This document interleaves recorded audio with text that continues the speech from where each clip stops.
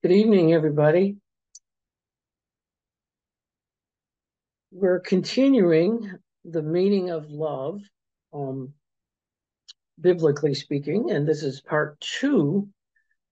And last week we talked about what is love, and we talked about what Paul said about love, um, and pretty much um, love is so indefinable that we kind of moved on to love God and love your neighbor.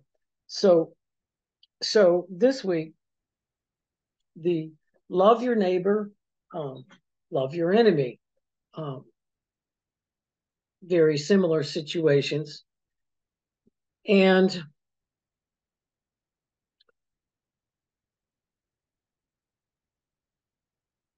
I last week, during the week, it just kept coming to me, love your neighbor. Who is your neighbor? And so immediately what came to mind was the parable of the Good Samaritan.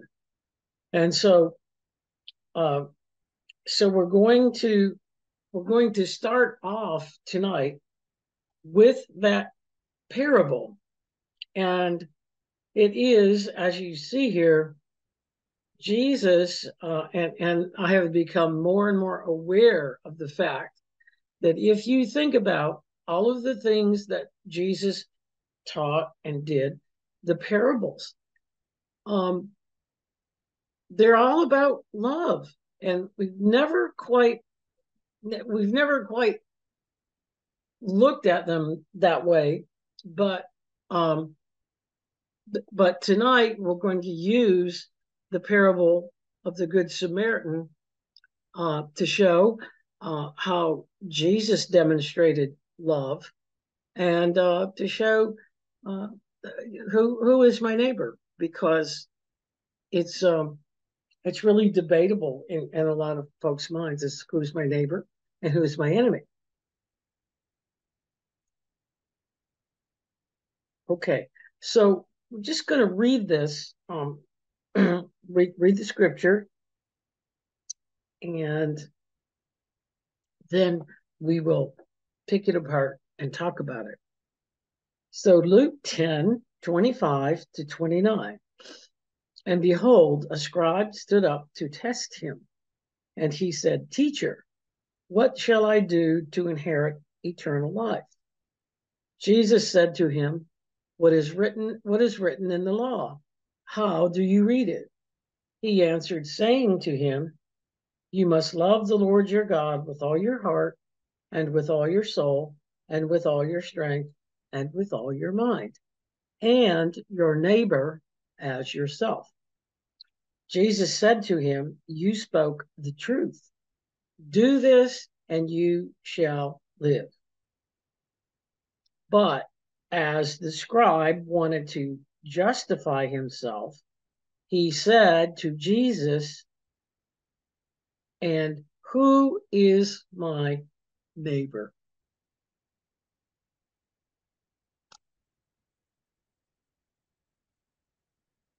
All right, now let's look at this first passage here.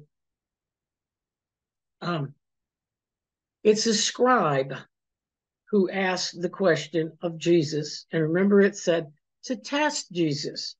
And why? Okay, let's figure out who the scribes were first. The scribes were among the few in the ancient Near East who could read and write, and um, they are the people, the men that transcribed many of the books of the Bible. Um, the authors would have the scribes write it down.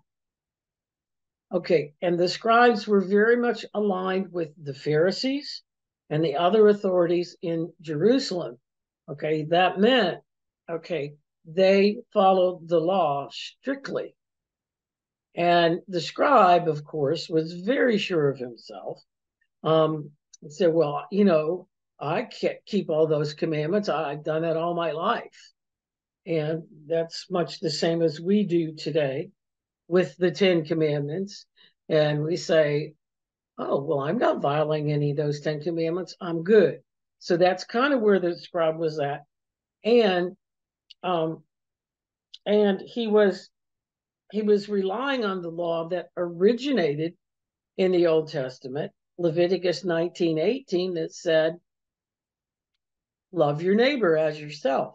But back then, and even up to the time of Jesus, which the scribe was trying to get at, is that it only meant back then that you would love those, I say those of the Hebrew tribes, but those of the religion, they're in Judah, and that was their concept, in spite of the fact that there was the law in Leviticus and some other passages that may have indicated otherwise.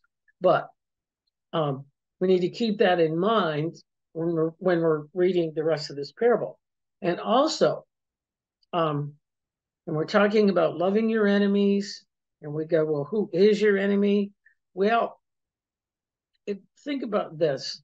The scribe actually was an enemy to Jesus. The scribes and the Pharisees were constantly trying to test Jesus, trying to catch him in saying something against the law or whatever. And so the scribe essentially was an enemy to Jesus. And though Jesus didn't treat the scribe as an enemy, and Jesus didn't treat anybody as an enemy, actually. But in order to answer the scribe's question, Jesus didn't come out and say, well, your neighbor is says da da da da da da. That was not his way. And so, and it was also his way of handling the situation so that there was no enmity or anything between. So what did he do? He relied on this parable. So keep this in mind as we read the rest of the parable, because it will cast a slightly different light on the way we usually teach or learn the parable. All right. And so the scripture goes on. Jesus said to the scribes, okay, so he was addressing the scribe, but there were other people there too. But he was answering that question, who is my neighbor? That's what the scribe had asked. All right, so there was a man who went down from Jerusalem to Jericho, and bandits attacked him and robbed him and beat him and left him with little life remaining in him, and they went away. And it chanced a priest was going down that road, and he saw him and passed on. And likewise, a Levite came and arrived at that place and saw him and passed on. But a Samaritan, as he journeyed, came where he was, and when he saw him, he had compassion on him. And he came to him and bound up his wounds and poured on them wine and oil. And he put him on his own ass and brought him to the inn and took care of him. And in the morning, he took out 2 pennies and gave them to the innkeeper and said to him, take care of him, and whatever you spend more, when I return, I will give it to you. Now, this is Luke. So, who therefore of these 3 as it appears to you, became neighbor to him who fell into the hands of the bandits. And the scribe said, the one who had compassion on him. Jesus said to him, you go also and do likewise. So this parable is also, well, I don't know. Anyway, we have to remember when Luke, the Gospel of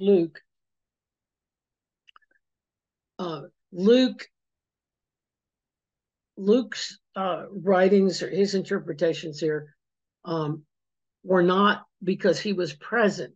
He was not present during the lifetime and the events of Jesus. Okay, and so his writings are based on a collection of whatever stories were passed down, whatever was written in scrolls or whatnot. So we just have to remember that about Luke. But this is a very good example for what we're looking at. Okay, now I would be remiss if if I didn't put this in here. All right, and you notice it said in the scriptures that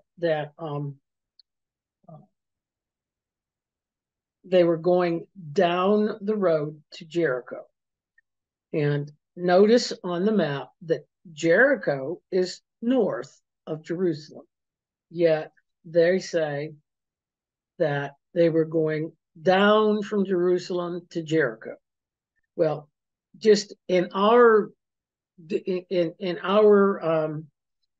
well, the normal understanding is if you're going north, you're going up. And if you're going south, you're going down. But not so when it pertains to Jerusalem.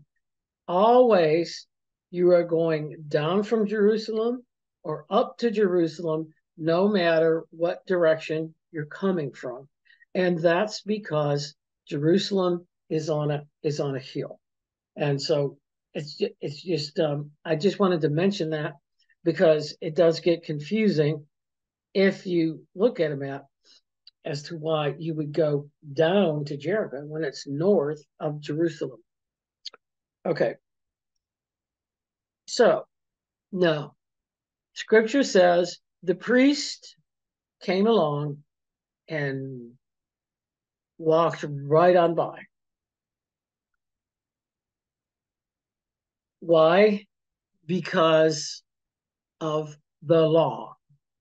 The law for priests said, the Lord said to Moses, speak to the priests, the sons of Aaron, and say to them, there shall none of you defile himself by mourning for the dead among his people. And this mourning here really would mean taking care of them and going near them and more than likely touching the body. And so that was strictly forbidden according to the law. And then if we jump down to verse 11, neither shall he go near any dead body, nor defile himself by mourning even for his father or his mother. So very strict rules. And the priest and the law, there was no love, there was no compassion in the law. That's the way it was. The priest went on by. Never, and it would never have occurred to him to have compassion and help this man because of these strict rules. Okay, now let's go to the Levite. All right. The Levite was of the same tribe, okay, because the priests were the priestly order was that of the Levites. The priests all came from the tribes of the Levites. Okay, and so we have the priest, and now we have just a Levite person, man, more than likely. All right. And so he is uh, he is bound by some laws, but not nearly as strict as the priest. So here's what he was bound by as he walked past the dead body. He who touches the dead body of any man shall be unclean 7 days. He shall purify himself by sprinkling with the water on the 3rd day, and on the 7th day he shall be clean. But if he does not purify himself by sprinkling on the 3rd day, then on the 7th day he shall not be clean. Whosoever touches the body of any man who is dead and does not purify himself by sprinkling defiles the tabernacle of the Lord, and that person shall be cut off from Israel, because the water of purification was not sprinkled upon him. He shall be unclean. His uncleanness is yet with him. Now, here again, we have the strict, we have the law, and we have the strictness of the law, but no love, no compassion in the law. Now, this man, the Levite, all right, he really did have a choice, because, okay, if he had touched the man, then he would have been unclean, and he would have just had to go through the ritual of purifying himself. And so, technically, he could have he could have helped the man, but the key point here is that the compassion, love was not taught in the law. It just wasn't. The law was the law, and that's what you went by. Whether and it just didn't have love and compassion. And if you think about this, that's why Jesus came. And you hear that Jesus came to fulfill the law. Okay, and fulfill, all right, let's go back to Leviticus. Love your neighbor. Okay. Well, basically they didn't, I think we did this last week. Basically, they didn't even observe that hardly at all within their own family or ancestors. Okay. And then as the years went on, in Jesus' time, the the Jewish religion, the authorities, the Pharisees and whatnot, the Sadducees, they they they they were very well off. The religion had been established, and they had their ritualistic laws that they followed, but they really weren't following Leviticus 19:18, love your neighbor. And so that's what we have to remember. That's why, in my mind, the Old Testament is so important, because you get an understanding of what Jesus was trying to do. He was trying to do the spirit of the law, which is needed in order to establish love, compassion, and peace on earth. So, anyway, but that's just an example of why they passed up the poor man who had been robbed and attacked. Okay, so now remember, Jesus is mainly addressing the scribe, because it's the scribe that asked the question, "Who is my neighbor?" Now, but let's take a look at what some things about the Samaritans. Now, the Samaritans were enemies of Israel. Israel is the one that made them the enemy. The Samaritans, the reason that Israel did not like the Samaritans and they were enemies is because a number of years back, the Samaritans had broken off from the religion, the standard Jewish religion, and established their own. Okay, and that religion, yes, they did still follow a modified version of the Torah. All right, and I don't know how modified it was, but um, it was well, their Torah, you'll see, seemed to include love and compassion. Anyway, so we have that, and we have the scribe there waiting to hear the hero of the story uh, as to who helped this man. And the scribe was still thinking, wait a minute, who's my neighbor? When Jesus popped this up, oh, this Samaritan. So Jesus said basically, well, it's the Samaritan that helped. And of course, the scribe, it would be, if you could get into the mind of the scribe, it would be, it would be interesting because the scribe was hanging on to that um, uh, the law where your neighbor is just your people of your own faith, maybe whatever religion.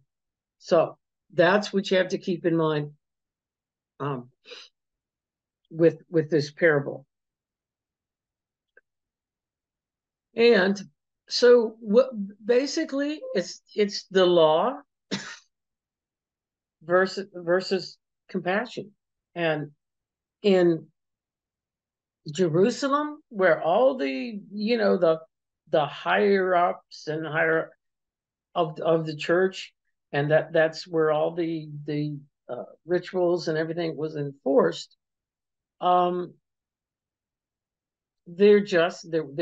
There was little compassion, and you had just kind of like we have today. You had your wealthy, the Jewish authorities in Jerusalem. You had those wealthy people, but there was no love and there was no compassion, and there was no concern for their neighbor or helping anybody else out. So I have this quote from Martin Luther King Jr. and I think it kind of sums up. So his quote is, the first question which the priest and the Levite asked was, if I stop to help this man, what will happen to me? Now think about that. Ego. You know, what's going to happen to me? And I'm having none of it. All right. The Good Samaritan then reversed the question: if I do not stop to help this man, what will happen to him?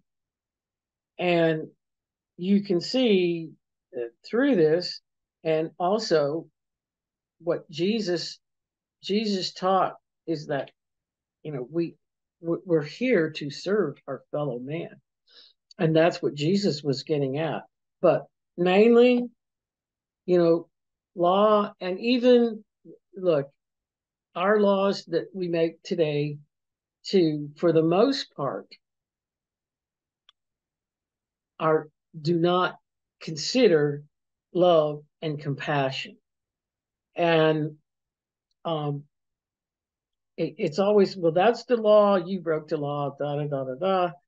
And fortunately, though, I do know there are judges, there are people that are coming around to really understand the teachings of Jesus and to show this compassion, because the law, saying the law is not necessarily compassion. So Jesus defined who the neighbor was in that story. And now we need to go. We're going to go to the Jesus teaching on love your enemies. Okay, Matthew 5:43 to 45. You have heard that it is said, be kind to your friend and hate your enemy.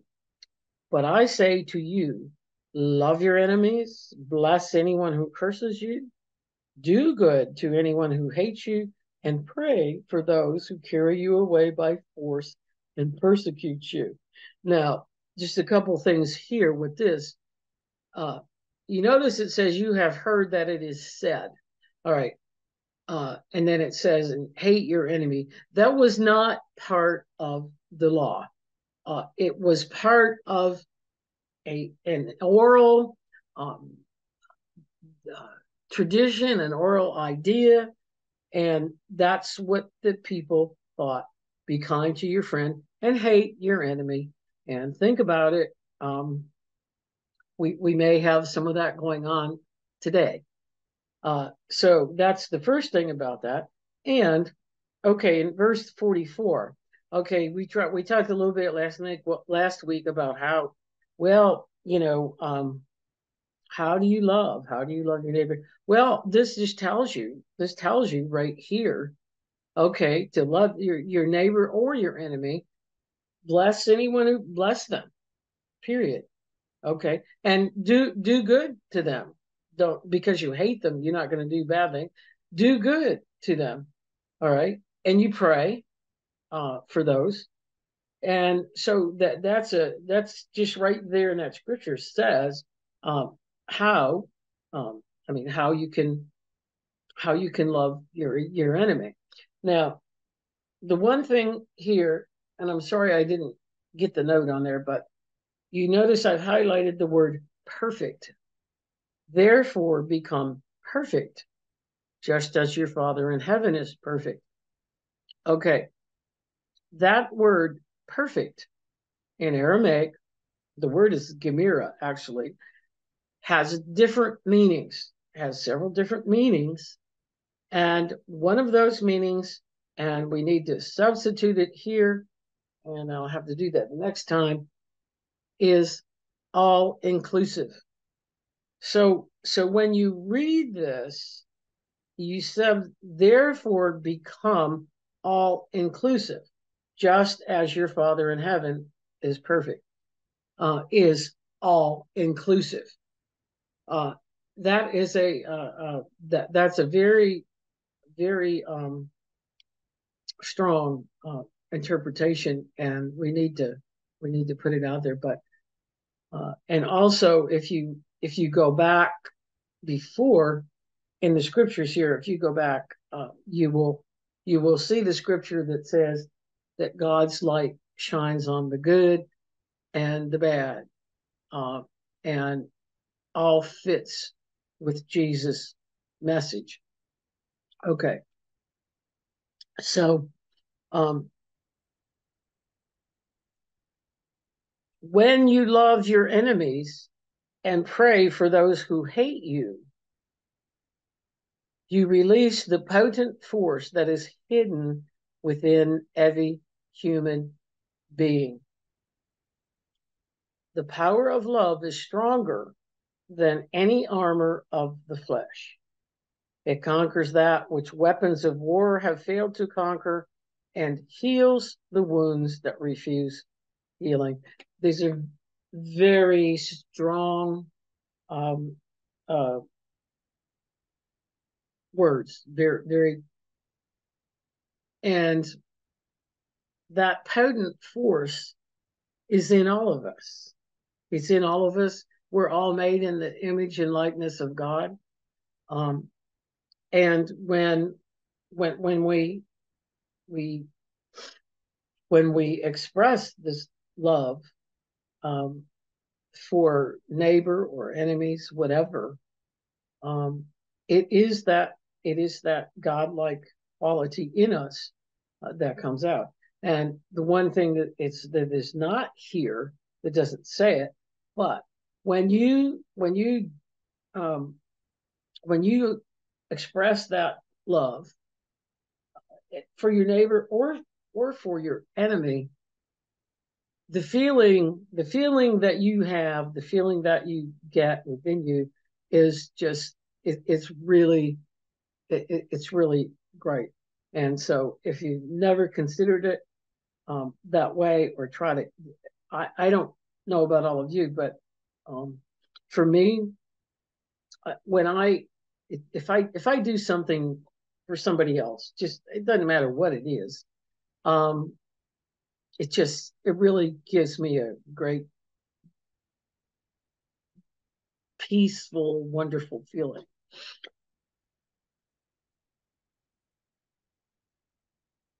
Okay, to love your enemy or love your neighbor is to find it in your heart to put aside any wrongs and to love them as a fellow human being.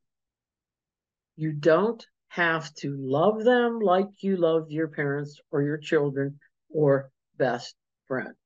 And just a couple of more scriptures here from Luke 6:35. But love your enemies and do good to them and lend, and do not cut off any man's hope. And I think that is the key here, because I truly believe we do that all the time, just based on things that we may say. If a person is really thrilled about something that they did, maybe something they created, whatever, and to you it may not be anything, and just unconsciously you may make a comment and say, "Oh, geez, that's really," you're cutting off somebody's hope. And I think that's something we all need to think about, because in our world of competitiveness and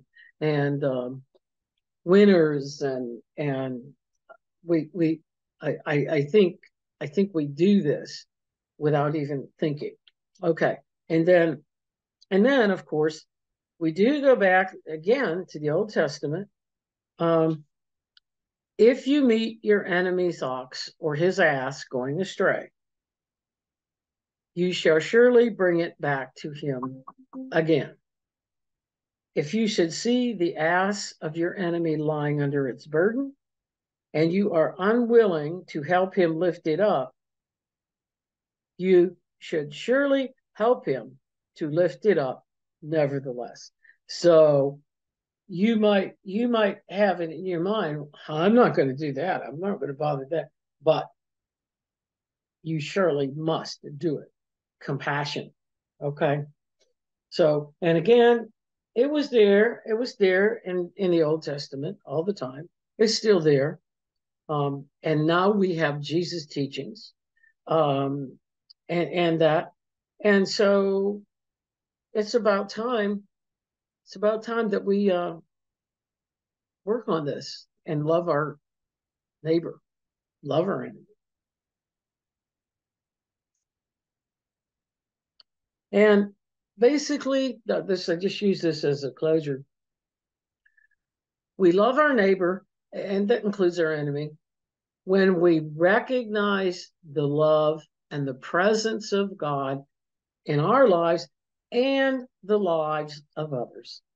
If you take the time to look at that person, somebody whom you just can't stand, da, da, da, da, da. And if you just take the time to think about, wait a minute, you know, there is good in that person, and there is God in that person. It may be hidden, it may be covered up at this time and whatnot, but you consider that, and then that will reflect upon whatever you might be going to say or do. So that is the conclusion. Next week, we're going to do fear and love, and we hope to see you then.